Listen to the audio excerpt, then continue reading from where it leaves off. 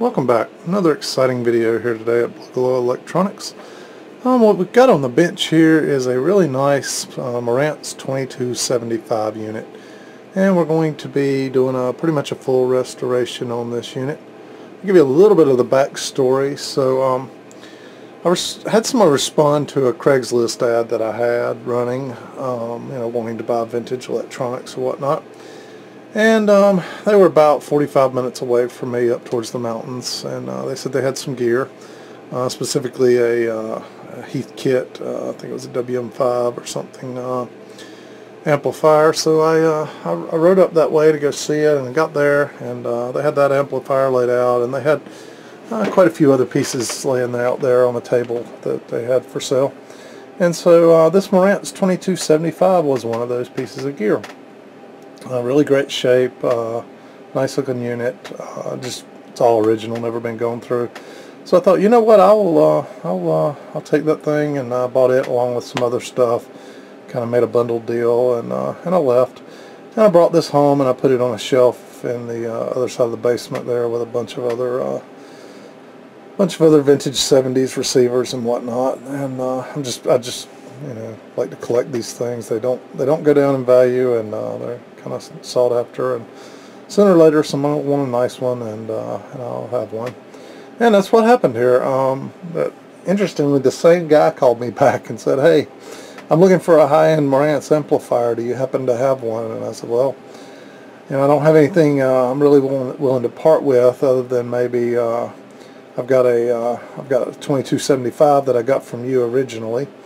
And he said, "Yeah, hey, I'd be really interested in getting that amp back if it was fully restored." So I said, "Sure, why not?" So I told him pretty much, remind me what I paid you for it, and then I'll figure in the cost of the restoration, and you can pretty much have it back at your original cost plus the restoration. So he was happy with that, and he said, "Go ahead and get busy working on it this week." So that's what I'm doing.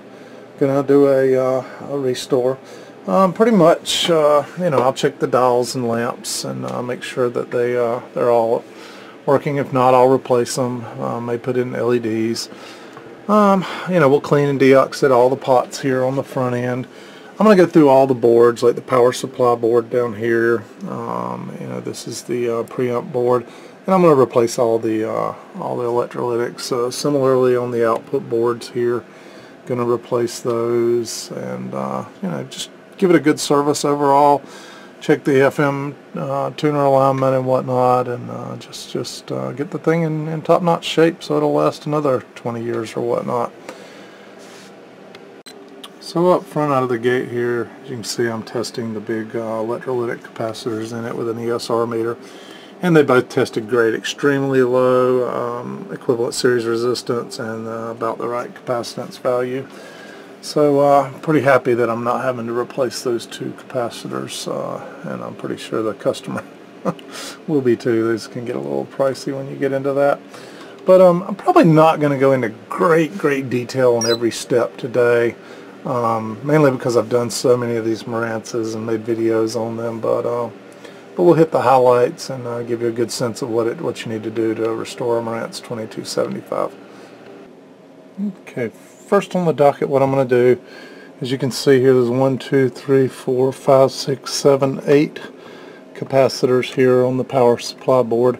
I'm going to go through and replace every one of those, and it's just as simple as kind of marking and remembering which end the negative post is on, and coming around here to the other side and unsoldering it, kind of breaking it loose while holding the capacitor on the other side, pulling it out, reaching into a bin, grabbing a similar part number and putting it back in there and replacing it. So we're gonna dive into this board at this point. And if you can see here, I'm pulling out capacitors like this is 10 microfarads at 50 volts, and then I'm just going through my bins here of stuff and digging. These are 50 volt, 35 to 100 volt capacitors, and these are below 35 volts. But I go through until I find a 10 microfarad 50 volt. These are 105 degree Nikon, which are really good capacitors, and we then take the capacitor that's half the size of the original one, but the exact same value, and we go insert it into the amplifier. And about 20 to 25 minutes later, we've replaced all these capacitors on the power supply board. None of them look bad. Could go through and test them, but here's the reality. If anything's going to go out in this amplifier, either now or in the next 5 or 10 years, it would be these power supply capacitors or some of the capacitors here on the output board. So, want to go ahead and do a full restoration and get those things replaced. Let me show you a trick I do. May have shown you this before, but before I start, I go through and I put a little black tick on every single capacitor in here. You'll see wherever it was mounted, and I always put the little tick facing the front of the amplifier.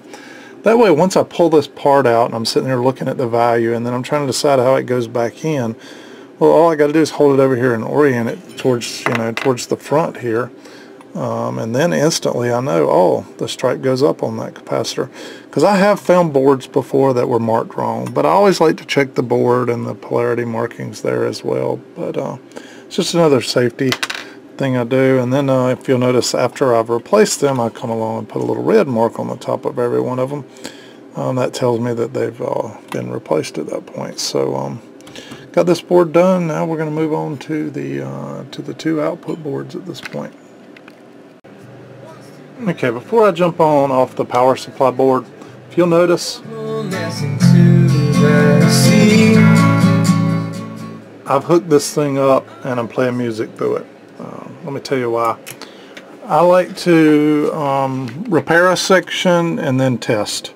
Repair a section and then test. Repair a section and then test. Let me tell you why. Let's say you rebuilt this power supply, you rebuilt this output board, you rebuilt this output board. You push the power button and you blow a fuse. Uh-oh. You don't know where to go look at that point. I mean, honestly, you could, it could be anywhere, and you could have put a capacitor in backwards over here. You could have shorted something when you soldered over here. Could have been over here on this board. Could have been on this board. You wouldn't know where to start, so you'd have to troubleshoot a lot of things. So I highly recommend do one little section at a time. At least then, if you know if you got a problem, you're isolated to where you just finished touching last. So that old adage of what's broken, well, what changed last, well, that would help you with that. I think sounds great though. I'll show you one of the things I really like about the 2275. If you'll notice, I just removed these 4 screws right here. 1, 2, and then there's 2 more. 3, 4, right? And let me flip it over and I'll show you real quick. Okay, now on the back side you can see here, you just got a couple modular plugs right here. This one and this one. And this whole output board then comes right out. I mean, you could not get it any simpler than that. The 2275 does that. I believe the 2270, I want to say 22... can't remember the other model number, but it was pure amplifier, no stereo. I mean, no FM tuner to it. I've seen do that as well. And you get into like a 2238, 2235. Some of those things are just a royal pain because these connections are not plugs. They're connections all on the sides here. 2245s like that, and you have to unsolder those things way up in there, or they're wire wrapped like this. Just really ugly. It takes an hour to get each side out and work on. I'll have this the whole side out in probably 3 minutes or so. Check it out. All I did was unplug those 2 cord connectors on the bottom side, and check this out. The entire amplifier board comes out just like that. Amazing. You can see that was all it was. Those 2 plugs, these 4 screws right here, and now it's just as simple as I got to replace a couple capacitors, 1, 2 on each board here, and 3 actually, and we'll have each of these things rebuilt. And check out how easy it is to service this board. 4 screws here, 1, 2, 3, 4 on each corner. Really simple little Phillips that come out. Then you got to flip the thing up, and there's a screw right here that you take loose that holds this bracket in place. once you do that, look at this, the whole thing just folds down. Never had to disconnect the power transistors. You can easily get to the back of the capacitors here to unsolder them, and man, it couldn't get any simpler than this to service. You can get a 2275, highly recommend it. Your service engineer will love you for it. Just remove this capacitor right here. If you'll notice, it is a, turn around here so you can read it, 16 volts at 47 microfarads. And I have some 16 volts at 47 microfarads Nikon capacitors. If you'll notice, they're about a third of the size of this one was originally. But I also have some 47 volt microfarad at 50 volts, so 3 times the voltage rating, and it's still smaller than this one. I'm going to go ahead and put in the 50 volt. It'll just run a lot cooler and last a lot longer. It is a much higher rated capacitor, so why wouldn't I? Alright, 1, 2, 3 caps replaced. We will be rebiasing this amplifier as we get it put back together. It's a simple matter now of drop that thing back down in there, put the 4 screws in place, plug the 2 plastic connectors back on, and jump to the other side. As I'm getting ready to put these long, I got to go way down in here with a long screwdriver and put a screw in here somewhere that I can't get my fingers into. I'll show you another little tip. If you don't have one of these very nice little things, why I make some, you got a magnetized side and a demagnetized side, and you can just run your screwdriver around in here, especially on the tip, and then all of a sudden you're picking up screws really easily. You can put them on there, drop it down in there, and if you ever find you don't like your screwdriver magnetized for whatever reason, you can run it around on the other side and it will demagnetize it. Just another tip. Got the board mounted in there now with the 4 screws. Was simple enough. And I've got these 2 connectors. One thing I like to do, I'll spray a little bit of deoxit D5 down into these connectors here, and a little bit on these, just so that there's no corrosion building up or anything like that. Alright, as you can see, I finished this module. What am I doing? I'm testing it. Making sure that it's playing good before moving on to the next module. Because if I had some kind of problem, I would want to troubleshoot it here versus having to troubleshoot the whole thing. And I'm got into the first capacitor on this board, and it's a 16 volt 10 microfarad. It's kind of hard to see, but you can see the end here is wet. This thing's actually been leaking, so good thing we went to this trouble, or this thing would have caused something bad here pretty soon.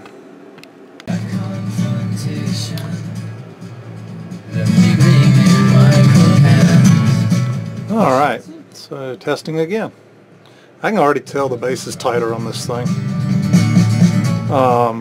Less sloppy.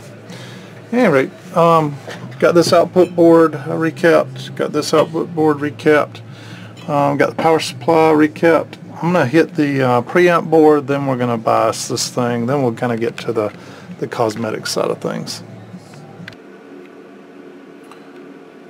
This is the preamp board. It's underneath. You can see here it's got a couple capacitors on it that I'd like to replace. It's got 2 screws, one down here at the bottom, one down here at the bottom, and then on this end they're really not screws, these are studs. And you have to use a 1/4 inch nut driver here and put it on these things, and then they'll spin right off. And might have to cut a few wire straps loose, but you can get this thing off far enough to unsolder these capacitors and replace them. Yeah, I got 2 of the 3, replaced them on the 3rd one on the preamp board. And if you'll notice, 35 volts, 100 microfarads, and I happen to have some Sprague, really good 100 microfarad, 100 volt. Actually, exact same size, 3 times the voltage rating. So guess what we're going to go with? And we got the new board back in. 2 new capacitors here, the new Sprague here. Looking good.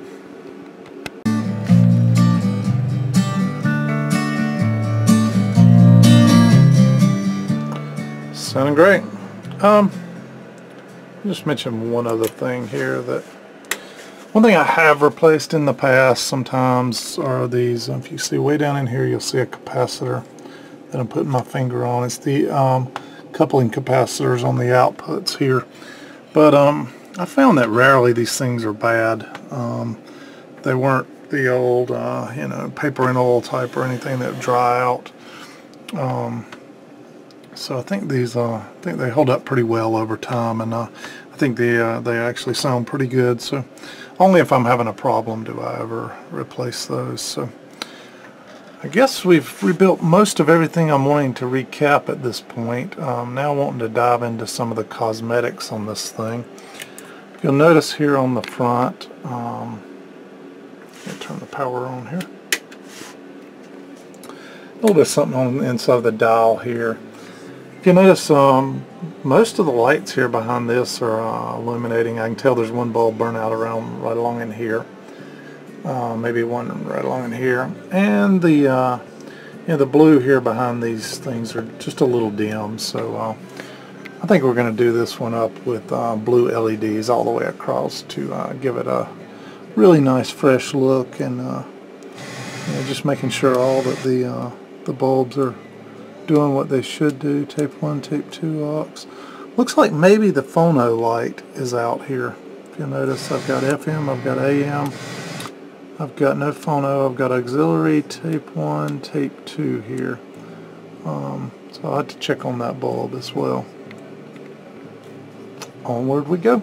I'm going to pull the face off. Just use a nut driver to get these. They're 3/8 inch on each of the corners here. We'll pull the knobs. There's always a nut behind one of these knobs holding the face on, but once we get that out, we'll dive into this thing pretty well. One thing I like about this amp is I think I'm the first person to ever remove the faceplate.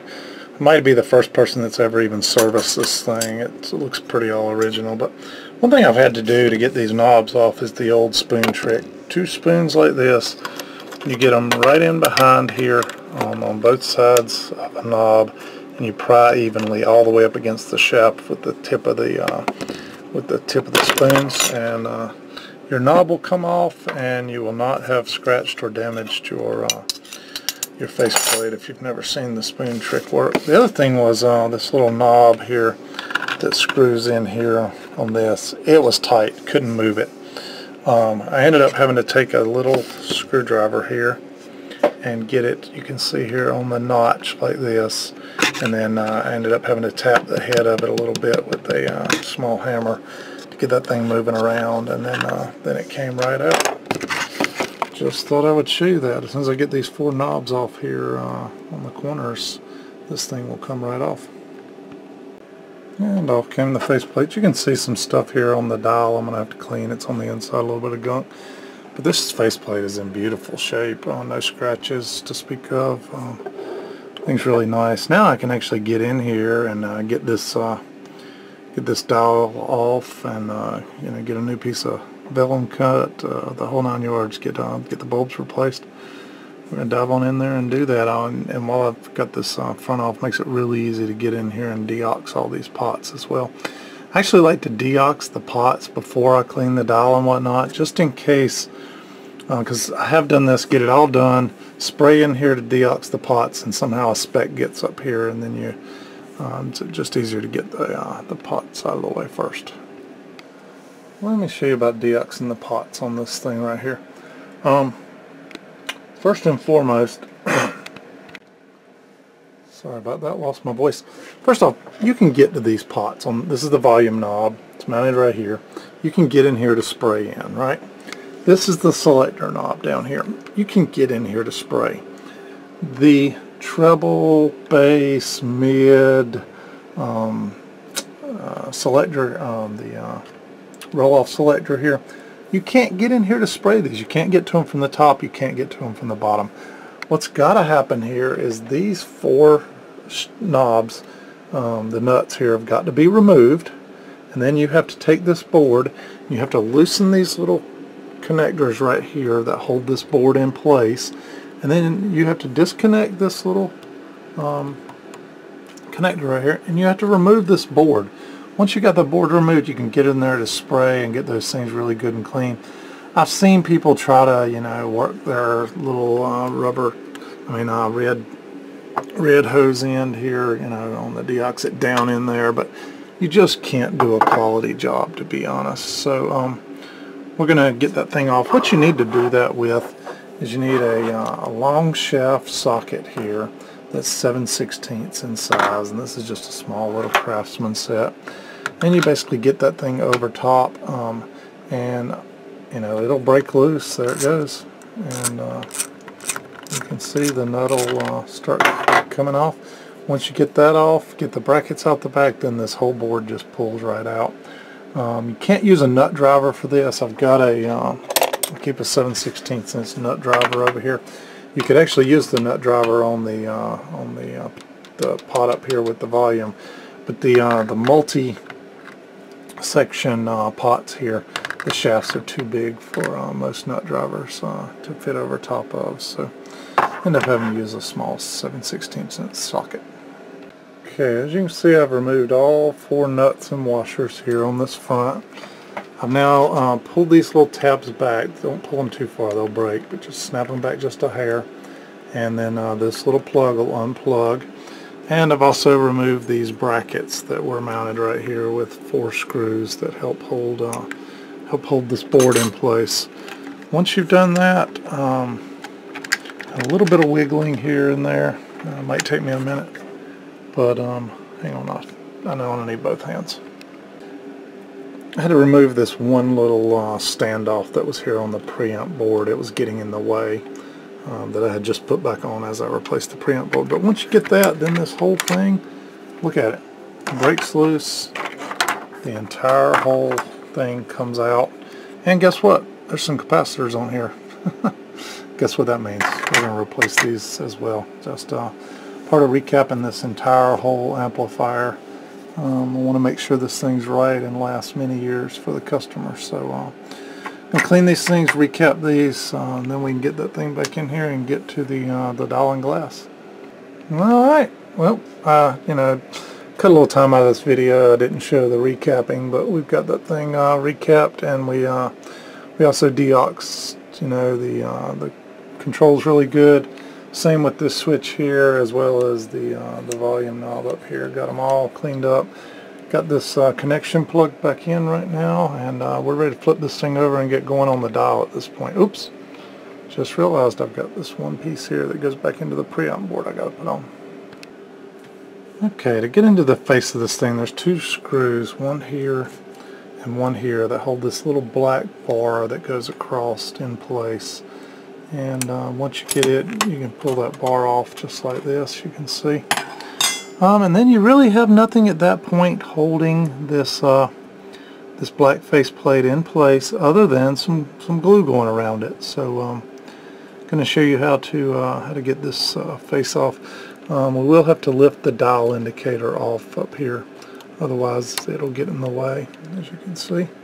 Kind of got it propped up and out of the way, and we'll end up cleaning up all this old grease and putting some new grease on it here in a little bit. But the next task at hand is to get this black faceplate pried loose right here. Okay, the only way I know how to describe getting this faceplate off to you is one word: slowly. If you'll notice, I've stuck a screwdriver here and I pried just a little bit in the corner and got it behind it, and you can hear this stuff as you start prying on it.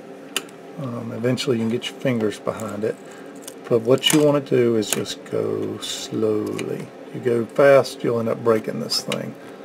Very, very slowly all the way across. You might have to work your screwdriver along as you go. It's kind of tough to do with one hand here, but that's how you slowly go across and get this whole thing off. And slowly but surely you can see it came off. And yes, you can see the old vellum paper tore here. Look how yellowed that stuff is. It's why the faceplate's so dingy and dim. So we're going to have to get all that off, and we're going to have to kind of use a screwdriver or something, scrape all this glue off around it. And we'll end up peeling this off all the way around. But you know, your lights have to shine through this dingy yellow. God, I wish you could see how dingy and yellow it is. It's pretty bad. We're going to put some new vellum paper on here, white clear, That will help it look much better. And we can now look at this. We can get in here easily to these bulbs. We can check out all these bulbs in here, and I've still come in from behind on these, but you get the gist of what we're up to here. Okay, believe it or not, all the bulbs were good in it. Just a couple of them are not as bright as they once were, and got both the lights here, but I'm going to still replace these with some LEDs. Then they'll last forever. Okay, to get in here to the bulbs behind the meters, I had to take 2 screws out, one right here and one right here. From there, this little guide arm here was screwed down right here. I unscrewed it and just kind of swung it out of the way here. And then I had to pull this plate off the FM section here. It's 4 screws that you can see they go 1, 2, 3, 4 on each corner there. And once you pull that out, then you can kind of get in here to lay this thing back down and actually pull this thing out to get to the bulbs. Now, if you notice, what I've got here are 8-volt LED Marantz blue. These come in clear and blue, and you'll see what I mean by blue here in a minute. And I've got an 8-volt 40 milliamp Marantz little grain of wheat bulb that'll go up in here and replace the phono one that's not working. I'll have to get to that and replace it. Okay, I've replaced the bulb in here that goes to the phono light, but to get to it, you have to remove these 2 screws. There's one right here and one right here. When you do, this little strip along here will just pull back out, and then you can get right in there and solder the bulb. If you're trying to push the bulb all the way from the front here through the 2 little holes that it takes to solder it into the back of this board, it's really tough to get to, really hard to see. So it's easier just to remove those 2 screws there and pull the panel off the back. This is the little board for the panel, the lights behind the meters. And if you notice, it is important on these to somewhat get these things. See, I've got them pointed straight forward.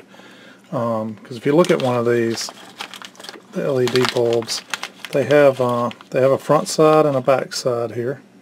So the front side has the 3 little lights on it, and then the back side just has some circuitry.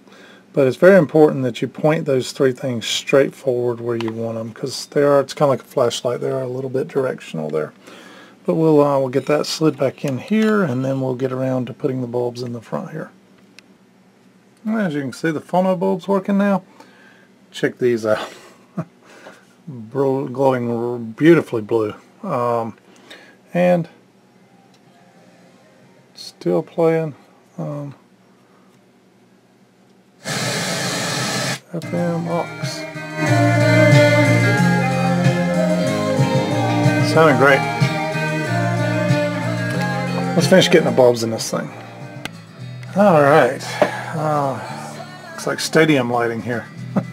But they are seriously bright and blue. We'll get some new vellum on this thing and keep rolling with it. I'm pretty happy with it so far.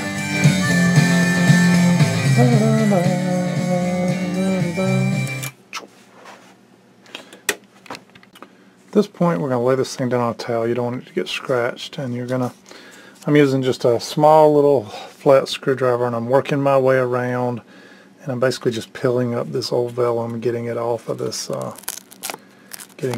thing. It comes off pretty easily. It's not too bad. And once you get all this off, then it'll be time to glue a new piece down. Alright, here you go. You can jump on eBay. You can pay $7.45 for 2 little thin sheets of vellum, enough to do 2 Marantz units. Or, let me give you another idea. Or, you can go on to Amazon or many other places. I got this off somebody from Etsy. At any rate, right there is a sheet of 48 weight vellum. As you can see, you can almost see through it. You see my hand behind it here, but you can't really. At any rate, I bought a pack of 100 sheets for $13 shipped. So just shop around a little bit, and it will work out well for you, I promise. So what I did was just Just a little bit of contact cement around each of the edges here. Glued this vellum down as a whole sheet like this. Left it on here. Flip it over then. What I'm doing is I laid this thing down, and I've got a handy dandy just little this little NT cutter. Really super nice little cutters. You can get these on Amazon. I'd highly recommend one. Great for speaker refoaming as well. Anyway, just using it and coming and cutting along right at the edge here. I'm not going to do it, but you can see I've already cut this. I've already cut this part loose, and it trimmed perfectly there. And when you're done, you can see here you got a nice little cutout. I'll put that back in my stack of vellum. Flip it over and look, nice and glued on to the other side. And now all I got to do is clean this side of the glass, and just a little bitty bit of contact cement again on this back side around, and we're going to glue this thing up in here, and should be set to go then. Alright, we've got it all glued back in. Got the black rail here, it's kind of the dust card on both sides off, and you want to make sure you wipe off any remnants of paper towel flakes or anything on here, because once you kind of seal this thing up in behind the glass, then whatever's there is there. So let's see what this thing looks like now. Oh wow, check it out, beautiful, nice and blue, bright as could be. Love it. Alright, let's get see, I deoxed this a minute ago, didn't show you that, and I'm going to clean the flywheel here on the FM. I'm clean the see this whole track up here, see how it's got brown? That's the old grease, and what I always do is I clean this out as much as I can, because this little thing here actually travels on this rail, and this rail here has all this brown gook on it that we don't want anymore.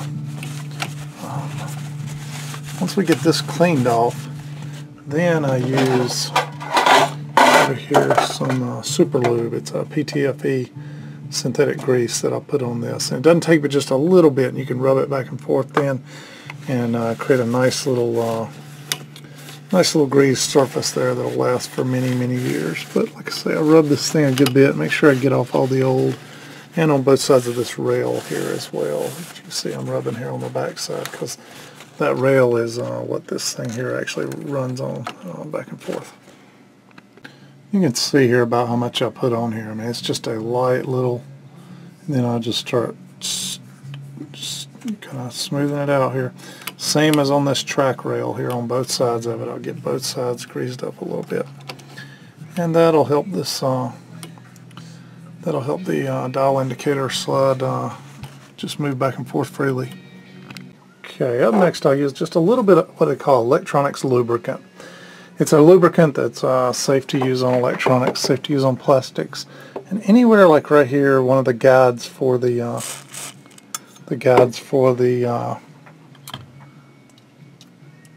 string on the tuner section. I'll just give it a slight little squirt like that, and I'll do the same down here. Kind of hard to see, but I'll do the same on the bearings for the this thing on top and bottom. Basically lubricate the whole path for the cord here on the tuner, and then I'll also get down in here into the tuner itself, and it's the air variable capacitor here, and I'll oil the bearings a little bit with this stuff so that this thing turns quite easily. Okay, now what I'm doing is I'm cleaning the like the flywheel. I'm getting ready to clean all these knobs here. Going to clean these knobs, and I use I like this Mr. Clean stuff with Febreze built into it. It does a really good job of cleaning. They also sell this in a in a non-squirt form. Sometimes I'll put that in a bucket with half and half with water, and if these things are really bad, and soak them. These are not bad at all, so I'm not going to soak them. You always run the risk when you soak them, breaking the glue loose down in here. So since they're not bad at all, I'm just going to wipe them down with some of this spray, Mr. Clean. Okay, I've done the same here on this face plate.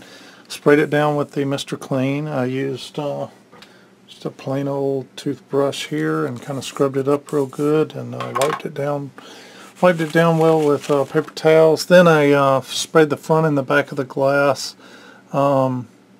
with Windex, and I usually come along then like with a cloth or something, like a jeweler's cloth like this, and try to clean it up really good in the corners, because if you use a paper towel you always leave these little white remnants of paper towels. So try to get that cleaned up really well, and I still see some more down this way, but I'll drop the camera and finish cleaning it up and stick this thing on.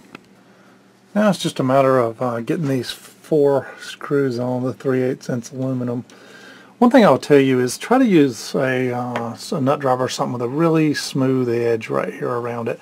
I see a lot of units where somebody used a pair of pliers or something else right here on these nuts, and when they tighten them down and get done, you see these swirl marks around the aluminum knobs where they see, I tighten them down. I try not to push too hard forward. I try to keep most of the pressure on the nut versus pushing forward onto the aluminum plate, and that'll help with keeping from getting any of the swirl marks on there. But man, that's about one of the cleanest Marantz units I have seen in a long time. Beautiful unit. Glad to have had it in my collection for a while, and even more happy that it's going to a good home. There she is back together. Let's see what we get now. Let's see.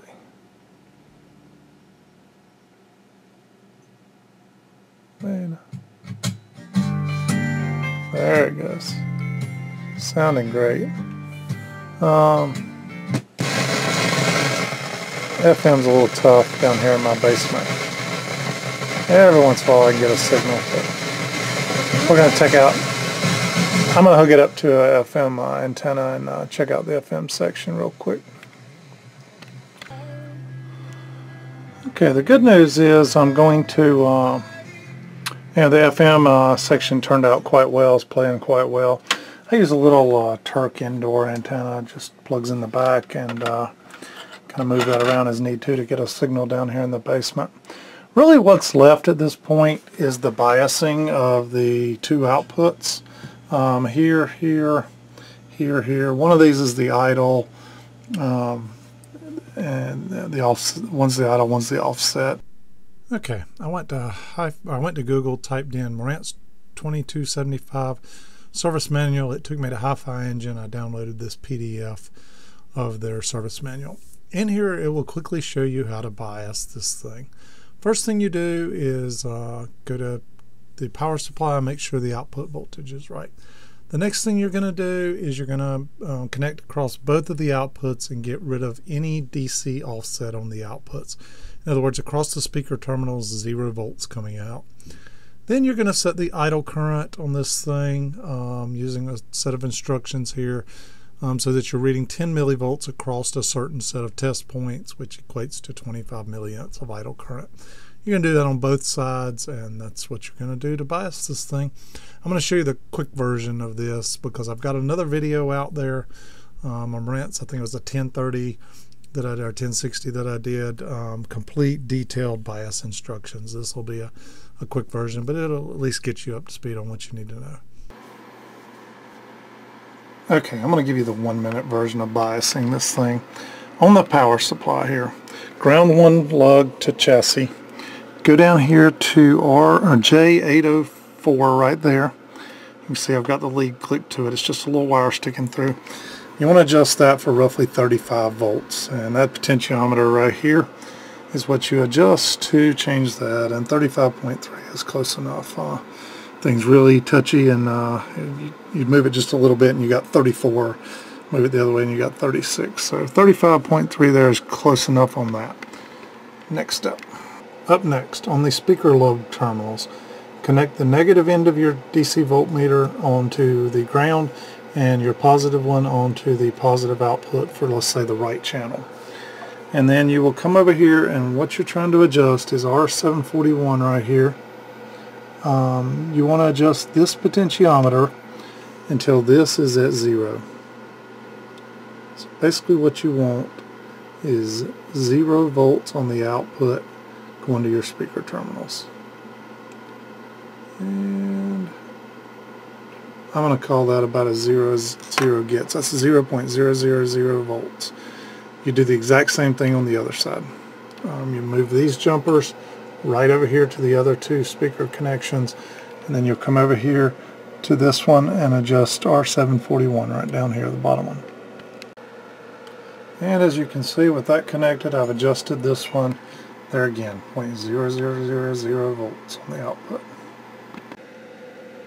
Okay. And the final step, you'll have to flip the amp upside down, as you can see here. And on the board here, there's J703 and J704. It would be the purple wire and the yellow wire on this amp at least. Or it's the two in the series of 4 here. It's the 2 closest to the inner or the 2 closest to this connector. You connect across that, and then you're gonna want to adjust R742 right here, the upper one. Remember how this one was further down inside, the upper one here. You're going to want to adjust that for 10 millivolts. So 19, 17, 16, 15, 14, 13, 12, 11, 10. 10 millivolts here, and that side is biased. So let me flip these over to the other side, and we'll see if we can same 2 connections up here on the top of the amp. If you'll notice, we're sitting at 11 millivolts. Don't worry about the positive or negative sign. It just means I got the leads on the wrong one. And then you come around up here, and remember 742, the outer one. Notice how this one's pushed further in. 742 right here, and we're going to adjust this puppy for 10 millivolts. We are biased, my friend. That is what is involved in biasing a Marantz 2275. From an electrical standpoint at this point, from a tuning, a cleaning standpoint, pretty much done with this thing. I'm going to take it in the other room and put the case on it, but sounding great. I ran it through the scope and the distortion meter and the spectrum analyzer, and this thing's within spec. It all came out well. You can watch other videos I have and see me use that gear if you wanted to. But let's get this over in the other room and get the case on it.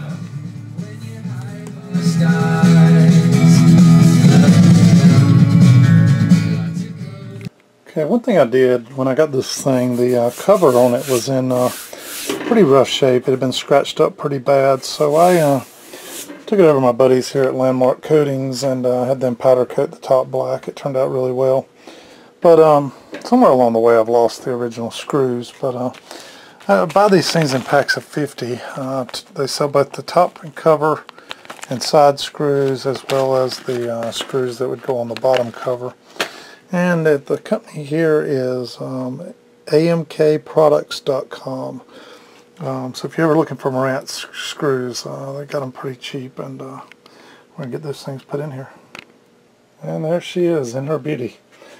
Nice, beautiful black case. You can see it's kind of glossy. One thing, when you get something powder coated like this, I found if you put some wax on it, just like you're waxing a car, it'll turn out really well. I haven't done that on this one. I'll probably tell the customer and let him wax it. But it's a really simple process, and this thing turned out really nice. I'm happy with it all the way around. Really nice, clean unit, and you know, imagine on eBay this would be one of those somebody would have up there for $999.